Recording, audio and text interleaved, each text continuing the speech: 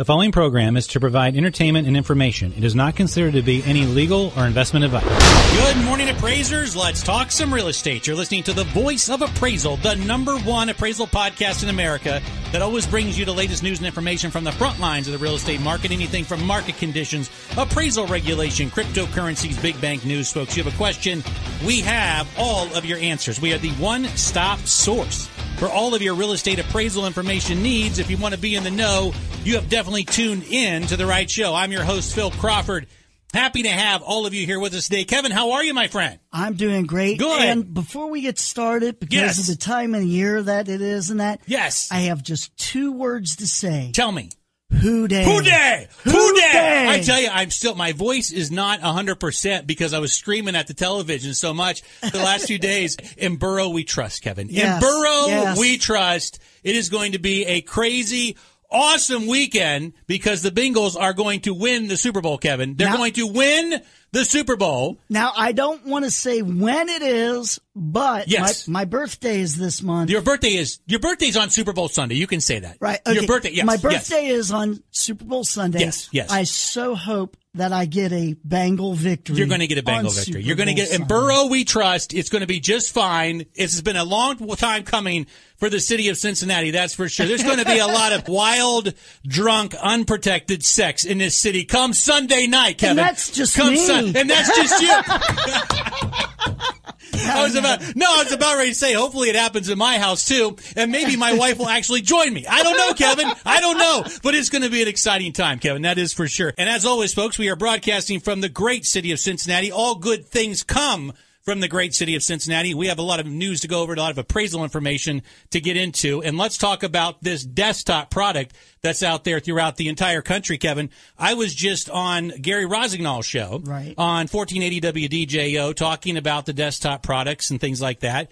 And recently, Fannie Mae made the announcement that after March 19th of this year, Fannie Mae is going to allow desktop appraisals on purchase transactions. So they allow waivers on purchase transactions, and now they're going to allow desktops on purchase transactions. Now, as most of you know, I have always said that I don't have a problem with desktop appraisals and desktop products, okay? Right. As long as they match the appropriate scope of work, which means they usually were used in like a low LTV situation, a small equity line, portfolio acquisition, things like that. But now we're going to bring the desktop appraisal into the purchase space. I kid you not, Kevin, this thing is going to be out of control. Gary Rosignol and I broke it down on Saturday. It's going to be a 150% show. Garbage in, garbage out. Let me tell you, it is going to be insane. Okay, I have talked to a lot of local lenders here in Cincinnati. I've talked to a lot of regional lenders throughout the country. And for most of them, this product is dead on arrival. Here's the issue that you're going to run into. There's going to be a lot of issues with desktop products and purchases. And I don't think people are understanding the nuances and the emotion that take place in the real estate appraisal markets. First of all,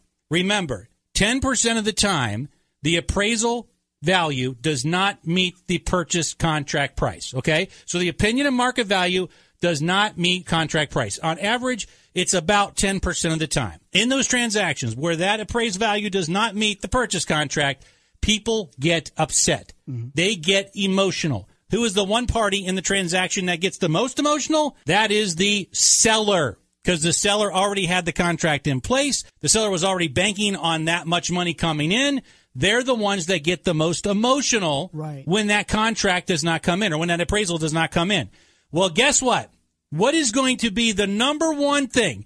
The number one thing that the sellers always say when the appraised value does not meet contract, and it is a desktop appraisal. What's the number one excuse they're going to say? Well, of course, it's going to be the appraiser never walked inside the house. The appraiser never walked inside of the house, Kevin. That is going to be the number one thing that every single seller is going to say out there. I'm a lay person. Am I the only one saying I don't this? know if you're the only one that has the common sense or not. Seriously, it's just going to be a mess. The sellers are going to be so mad and so upset, and I don't really give a damn how good this 3D camera, this super duper awesome new camera that some of these firms are going to use, I don't care how good that is. It doesn't matter.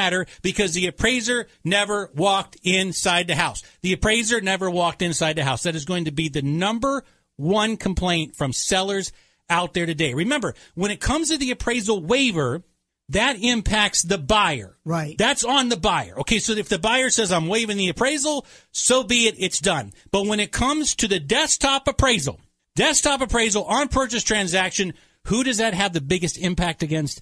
And that is the selling party, the seller.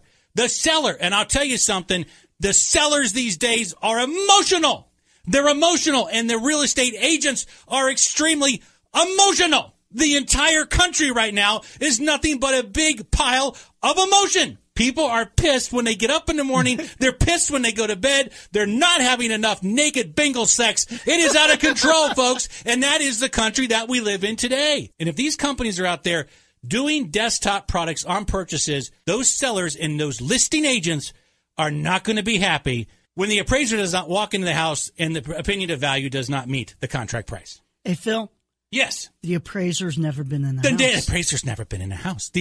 Well, we have a 3D camera that's got 3D imagery and all this stuff. And now listen, Kevin, I take video now. Mm-hmm. I take video when I'm on inspection. I take a ton of pictures when I'm on inspection. I take a picture of myself when I'm on inspection. And the reason why is because I want to have a very good work file. But I'm telling you something, Kevin, if the appraiser never walks inside the house and that opinion of value does not meet the contract price, it's going to be all hell to pay, and people are going to lose it, Kevin. They're going to lose it. And my biggest fear is that you've got a lot of these new companies forming out there. Right. And they're getting big, and they got a lot of venture capital money behind them, okay? Now, let me ask you a question, Kevin. Let's say, for instance, you're one of these companies, and you got a contract with a kind of a big regional bank, national bank, things like that, okay? Okay. And the appraisers never walk inside the house. And you've got a purchase situation. What if you were one of these companies and you don't make value on maybe 3 or 4 deals that month? Oh, geez. Okay, now hold on. It gets weird. So you don't make value on 3 or 4 deals. Somebody in one of these companies is going to get an earful from the selling agent, from the seller themselves. Okay, I'm going to talk about the seller in just a minute. I'm going to talk about what happens to the seller after the closing table in 2022. This is one thing that no one understands. In 2022, there's a different reaction to the seller than in 2019. But what happens if all of a sudden 3 or 4 or 10 or 15 or however many of these contracts don't come in at the contract price? What is that lender going to say to that appraisal company? He's going to sit there and say, what the hell's going on? What the hell is going on? Is this desktop product of yours so good? Is it really that great? I mean, we've got all these people calling us up every single day, screaming and hollering at us, saying the appraiser never walked inside the house. Are you sure your product is really that good? And then some of these companies at that time are going to say, well, oh my gosh, we've got some issues here. You see, right. We've got some issues, and we got a really pissed off client, and we got some venture capital money into this company, and we got to show a rate of return because VC people, they like rates of return. Right. Okay. And some of these companies, they're going to probably go, well, maybe we can, or maybe we should bring out the rubbers. Bring out the rubbers. Yes, they're going to bring out the rubbers, Kevin. They're going to have more rubbers than a Vegas sausage party, my friend. There's going to be more rubbers. Rubber stamping that one, rubber stamping that one. Here we go. We got another sales contract coming over. Appraiser never went inside the house. Seller's going to be pissed off. Rubber stamp that. Yeah! Woo! It is a fun time giving desktop products out for purchase transactions. My dear friends, you guys think I'm crazy. You think I'm devil's advocating this thing entirely too much. But I have been in this business for 25 years, and I know what happens in this business. People get emotional. Right. They get emotional. And these big companies that are getting bigger and bigger, and look, I have nothing against these companies. The only firms I had an issue with since we started this podcast was the appraisal management companies because they were too parasitical. Right. Now they're starting to chill out a little bit because they know they need to have the appraisers. They need to have good relationships with us. I wish all of these companies the best of luck, but I'm just saying you better watch it because that little push is going to come if you guys aren't making the numbers. That's for sure. So, Phil, my question is with these appraisal management companies, and they're trying to buddy with the appraisers now. Right. Is it too little, too late? Oh, yeah, of course it is, because we were never able to increase our numbers because they were too much of a parasitical company or parasitical business model that we were never able to increase our numbers in the last 10 years. Okay, that's why we have this so-called shortage today, right? Mm-hmm. But as far as these big companies are concerned, I wish them the best of luck. I really do. I wish them the best of luck. The only thing is that with any company like this, you have to understand that when push comes to shove, you have 2 decisions to make. If the workflow starts to slow down, or if you get any pressure to hit the number when it comes to the purchase contracts, and that is you either lay off or you break the law. You either lay people off or you break the law. I mean, seriously, it's an easy decision for me because I just lay people off. But when you have millions upon millions upon millions of dollars in venture capital money funding your company, they're going to want to have that rate of return, and that really does freak me out. Now, let's talk a little bit about the seller in today's market as well, Kevin. In 2019, if we appraised a property and it came in below the sales contract price, then let's say, for instance, it was like $10,000 or $15,000. A seller back then would kind of renegotiate. But the seller's reaction these days, Kevin, in 2022 is going to be different in a lower appraisal than the seller's reaction in 2019. And the reason why is this. In 2019, if a seller had to leave what they perceived as maybe $10,000 or $15,000 or $20,000 worth of equity on the table at the closing table, they would swallow that like a dead piece of meat. I mean, they would be upset about it, but they would move on. Now we're talking about 2022, not 2019. 2022 is inflation. 2022 is price increases. So what's going to happen is, let's say, for instance, that seller goes ahead and has that closing. It's $15,000 short than what the seller thought they were going to get. They leave the closing table and they go home. Now, what's festering in the back of their mind was the appraiser never went inside of the house. They're going to get home from being at the closing table, Kevin, and they sit down and it stews. The appraiser never went inside the house. The appraiser never went inside the house. And one of the spouses say, you know what? I'm going to go down to the liquor store and I'm going to get some bourbon because I'm upset because the appraiser never went inside the house. So they go down to the liquor store and they're going to get the bourbon, and the bourbon is going to cost more than it ever has before. And then while they're there, they're like, well, I've got to get some gas anyways. So I'm going to go over to the gas station and they're going to pump their gas tank full, and the gas costs more than it ever has before. And then the spouse is going to get a phone call from the other spouse saying, hey, by the way, we're in our new house and something broke. So you got to go down to the hardware store and pick something up. And he's going to go down to the hardware store and he's going to pay for something more than what they ever have before. And all the while, that seller is going to be sitting there going, the appraiser never went inside the house. The appraiser never went inside the house. I've got $15,000 that I have left on the table, and the appraiser never went inside the house. And I am sitting there, and I am paying for more and more at the gas station, in the grocery store, at the hardware store. That $15,000, I need it now more than I've ever needed it before. And now I'm really pissed off because of that $15,000. That's the difference for what I pay in food and gas and shelter for this year. Not to forget about health insurance as well, because the an appraiser never went inside that house. That's what it is right there.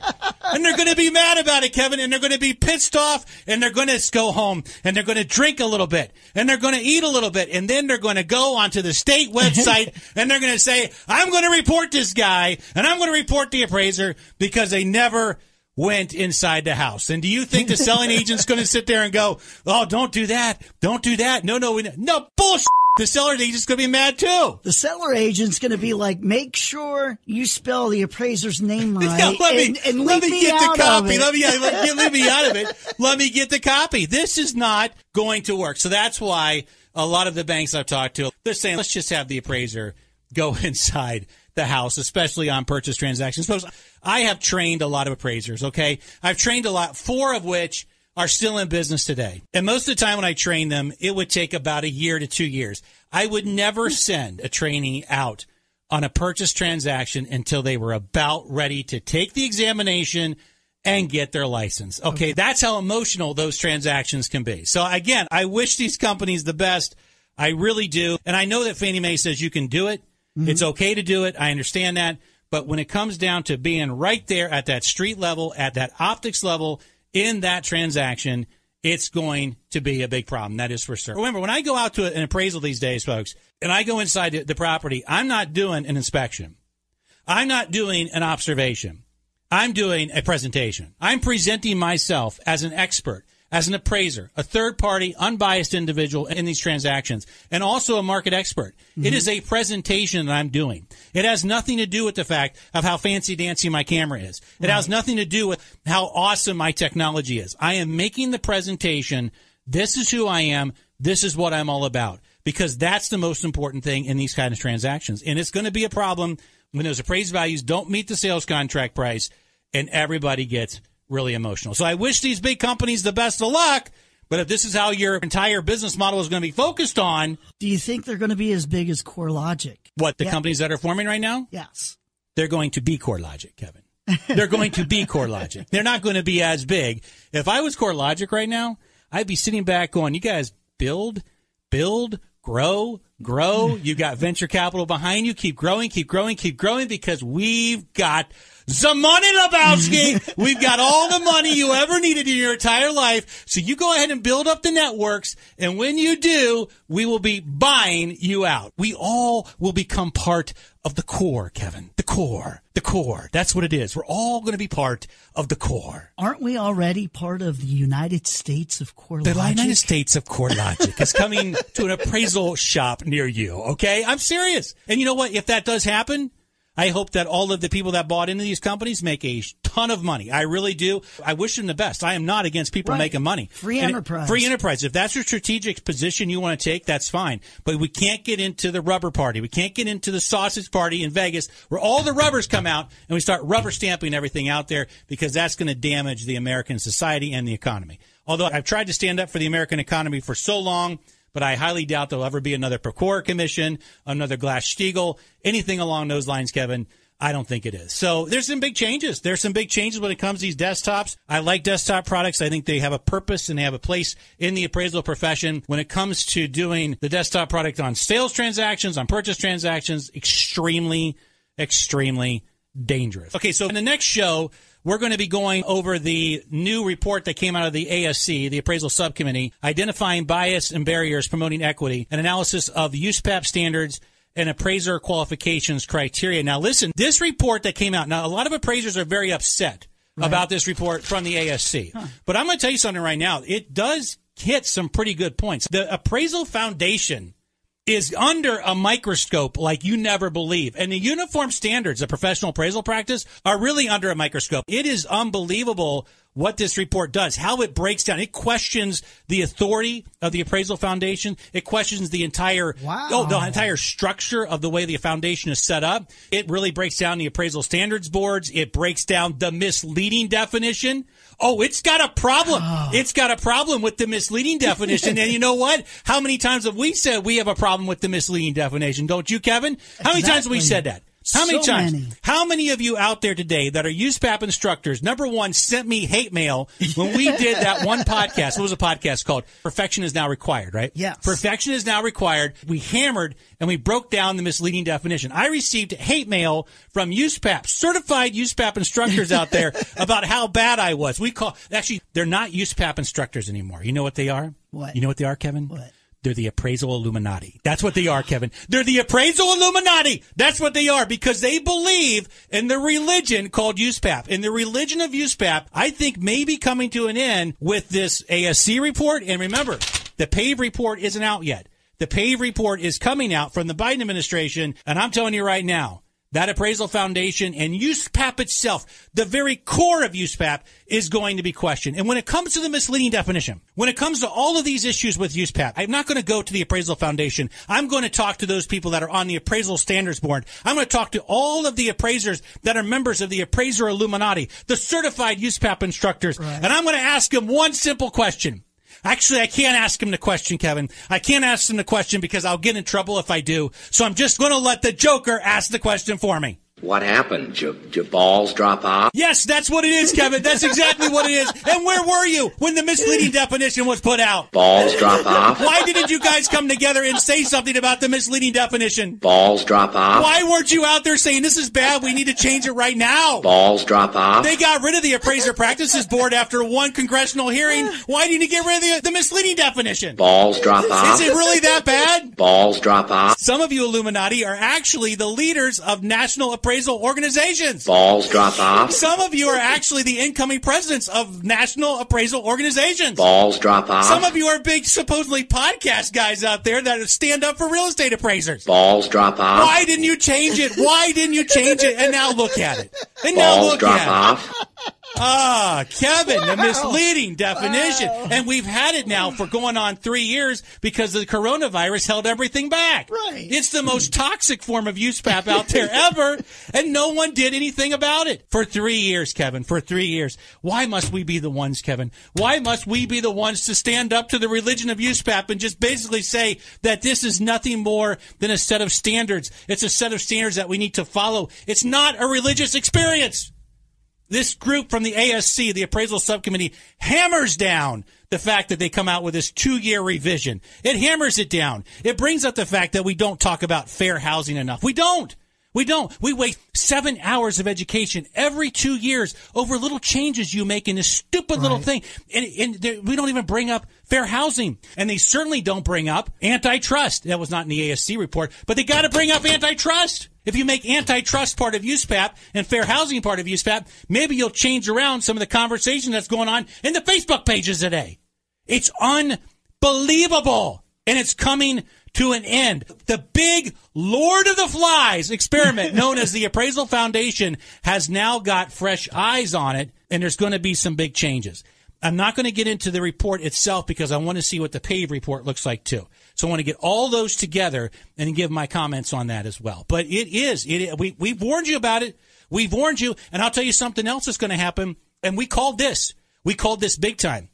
There is going to be a fundamental change in the way the foundation in USPAP is structured. Exactly. And bottom line is it's going to go more towards the consumer advocacy position. And we called that in 2019 with the FindMyAppraiser.com professional network. That's what it was all about. Consumer protection in the home buying process. We knew it was on the way. It's still out there today. It's still active. We don't charge for FMA, but it's evergreen. It will stay out there for as long as I keep it up. All right. So that's it. It's going to be about consumer advocacy, and it's going to be about transparency. Transparency in the appraisal process. One of the topics that the ASC report talks about is having the intended user be the borrower as well. Okay. Right. Transparency, I don't have a problem with it. If there's a reconsideration of value, if there's a question with my appraisal, a question with anything I did, put it on a Zoom call. Let's record it. Let's go over it. Let's talk it out. Let's figure out what the situation is. I'll tell you what I did, and I tell you how I did it. It's all transparency. So I know a lot of people are very upset about this ASC report,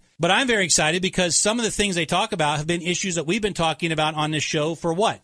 Since 2014. And especially when it comes to the FMA network, we were right on topic when it comes to the consumer protection side. So basically, Phil, what you're saying is we're kind of like The Simpsons, where we were ahead of everybody else. We're so Homer Simpson. It's unbelievable. That's what it is right there. We're so Homer Simpson. And I'll tell you something else with this consumer protection thing. Now, I want you to listen to me really good on this one, okay? I want you to listen really, really good on this. Let's bring it back to the desktops and we'll end the show. On the desktop appraisal, sometimes someone goes out to the house and has a video of the house. Okay, they do a video camera, 3D inside the house. Now, I've got video that I take inside of homes, too. Now, under USPAP, I'm going to quote USPAP. The USPAP Illuminati will be with me on this, okay? I got a confidentiality situation here. So any picture I take, any video I take, no matter what, I have to keep that in my work file. I'm not sharing that with anybody. That's data that's not shared with anybody except for the intended user. And maybe if a judge says you got to share it in court. Right. Okay, that's someone's personal data right there. That's their photographs. That's their video. Some of these desktop products, when that video is taken, that data, because it's a data collector, it's a data collecting company, not an appraiser that didn't go inside the house, that data can be sold. That data, Kevin, that data can be sold. Do you know how important it is that I know your data, especially the data on that house? Because that data collector is going to ask the same questions I ask. Right. How old is the furnace? How old's the air conditioner? How old's the roof? Well, if I had that data and I had it fresh, don't you think I would be able to sell that to somebody that would be interested in selling you a new HVAC system, selling you a new roof? You see? Right. That's big data. Big data is worth billions upon billions upon billions of dollars. And when it comes to a consumer advocacy position, does a consumer have to worry that their data, that their videos, these things are going to now be out in somebody else's hands and not the appraiser that has a confidentiality rule that we have to adhere to? You see?